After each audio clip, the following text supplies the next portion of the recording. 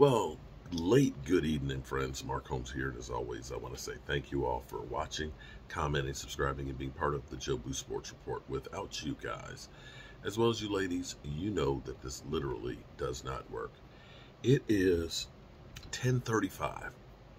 Just got back from the Red Brick House and took a shower, and after I get finished with this, I'm going to sleep. Been a great day. Got a lot of work done. Tomorrow is a big day at the Red Brick House, if you care. Tomorrow we've got our shower pan inspection. So we got 2 inches of water sitting in our shower pans to make sure that they don't leak. And as long as they don't, then that'll pass. Had a couple of things on framing for the part of the house. You know, the old beam originally, he wanted some extra supports up underneath of there.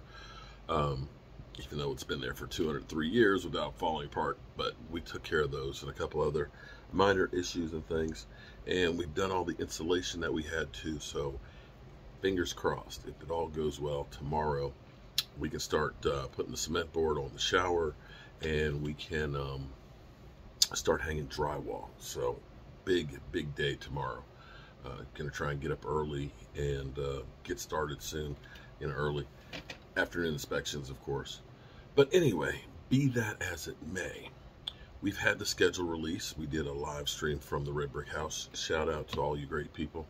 What I'm going to do when I get back home this week before we come back down, we have a lot of great channel members. And when you become a channel member, you automatically get a shot glass. And depending on what level, you get more and more stuff. But we've had some incredible Mojo fans and super fans that have been fans for, some of you 40 months and stuff. So I'm going to be sending out some stuff for you guys as a thank you for being members for so long and really supporting the channel and stuff. Because without you guys don't understand how much and how important it is for the things that you guys do. And even if you're not a channel member, we appreciate you just being here, watching the show, hitting the like button or commenting. All these things help the algorithm and help the channel to grow. And believe it or not, we hit a milestone on this channel. This channel has 50 million total views. I am humbled by that. It's insane that 50 million times somebody watched this face. I don't even know what to say on that other than thank you. So we've got our schedule. Going through it in real time during the live stream, I looked at it and I said, I think we could go 13-4 if everything goes well. And health is a key. Health, more than anything else, is the biggest key on any schedule. Dak gets hurt. We saw what happened in 2020. 2020. Was it 2020 or 2020? But whatever it was, and we ended up having, Ben DiNucci and Andy Dalton all play. That's a key thing, and a bit of luck. There's always going to be some games that you win that you're not expecting to, and there's always going to be some games that you lose that you're not expecting to as well. So those things kind of even out. And the other thing is looking at the schedule now, you're going by what happened last year versus what's going to happen this year. Half the teams that were playoff teams typically from one year to the next don't make it the next year. So some of those games that you're playing, you look at right now and say, that's going to be a tough game that might end up being easy. And some of those cupcake games that you think that are going to be tough, cupcake games that you think are going to be easy, end up being really tough. So that's the thing you don't know. Now, there's the sweetheart teams. We've got now people talking about the Jets. They believe they're going to go 13-4. Don't they have Miami and Buffalo in their division? Okay. All right, we'll see on that one. I'm apparently pissed off now Jet fans, because I've already got a Jet fan that said, put your money where your mouth is. Let's bet $500 on there, 2-to-1 odds. Okay. Anyway. Okay. I'm going to go through the schedule, and I'll give you my thoughts on this. The New York Giants in New York, week 1. I was there in 2012, Joe Boo's first game. That was the New York Giants coming off of the Super Bowl and having the season opener on Thursday night. It was supposed to be their coronation for their party.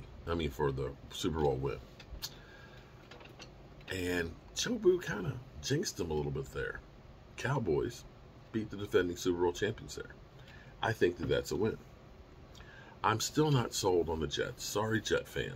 Okay? Sorry you're triggered.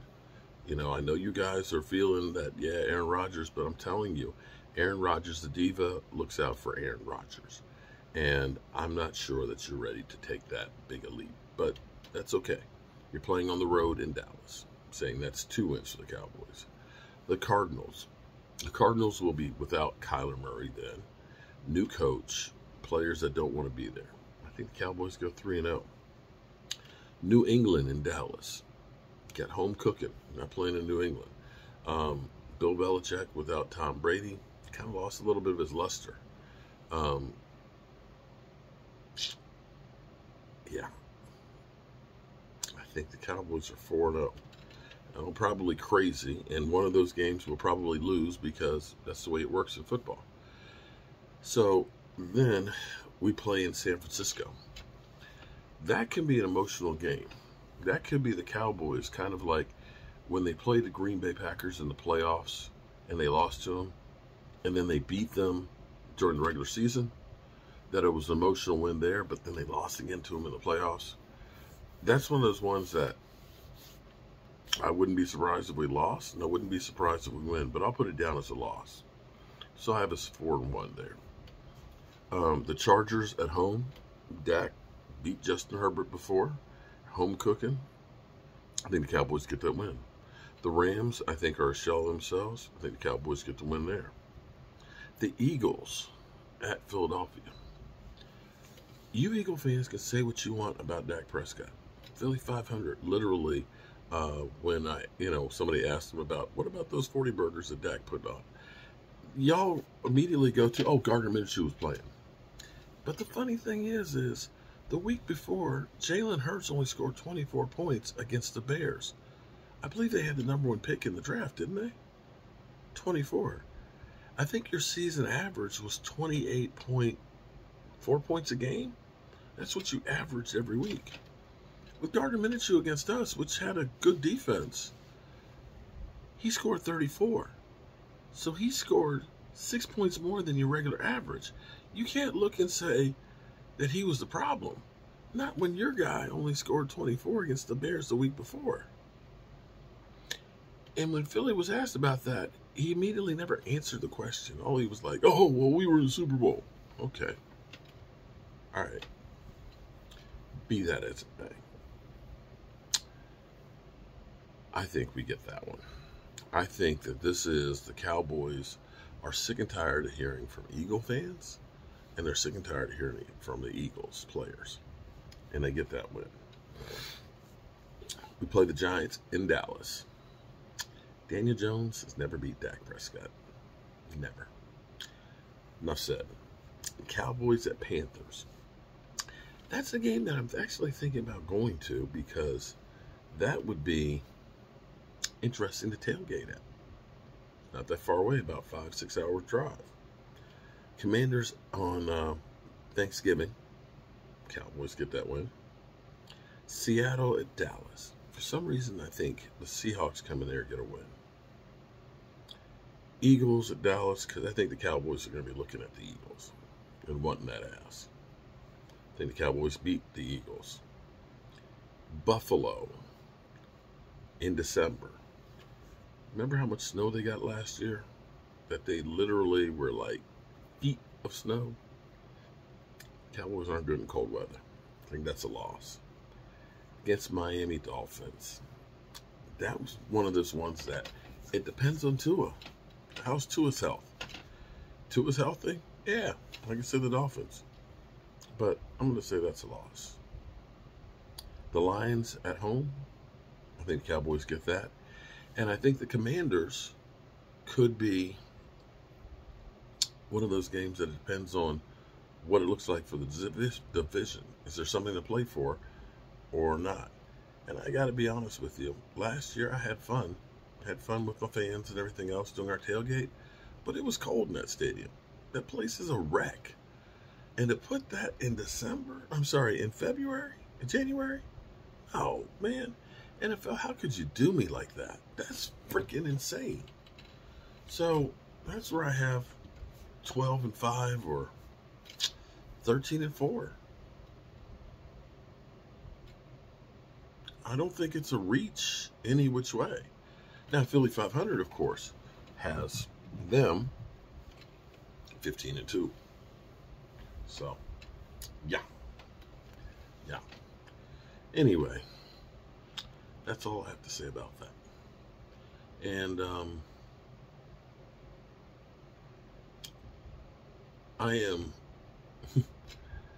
I got a little hostile on my live stream tonight because it's so funny about Eagle fans how they literally live on my channel. And so I put out content for all those Eagles that are on my channel. And then if I say something about the Eagles, then they get butthurt. You see the hypocrisy there? Philly 500 on a regular basis is calling out Mark Holmes. You know, me and my chicken farm, as he puts it. Stealing all the chicken wings. And I am the sander of wood. And so on. So, am I supposed to ignore that? Understand this. Some of y'all take stuff way, way too seriously. Seriously. What Philly 500 and I have is fun between us. We ride each other. Oh, pause. We bust on each other when we're down. Okay? But we also lift each other up when we're down. We're friends. Flat out. And everything in the world doesn't have to be a fight.